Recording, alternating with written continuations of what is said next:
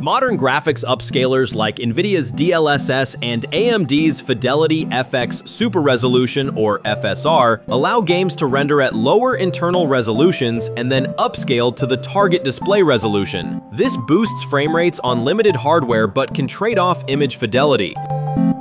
DLSS and FSR promise smoother gameplay, but the problem is they actually secretly ruin game optimization.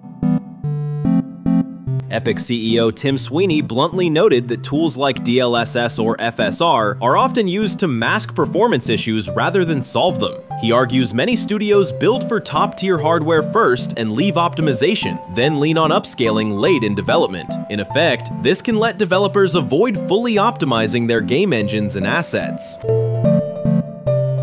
Likewise, Borderlands 4 became infamous for this. Kotaku reports players had to use low settings and DLSS to run the game on beefy rigs, and noted that the game seems poorly optimized despite high system requirements. Borderlands' maker, Gearbox, insisted it was well optimized, but many players disagreed.